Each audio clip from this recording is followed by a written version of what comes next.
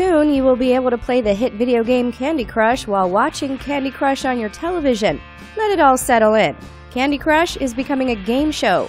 CBS has ordered Candy Crush, a 1-hour live-action game show created and executive produced by Matt Kunitz, hailing from CBS, Lionsgate and King.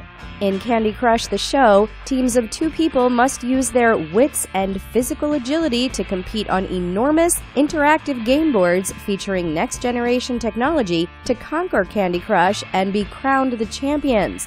The mobile game has players match candy combinations of 3 or more to get points.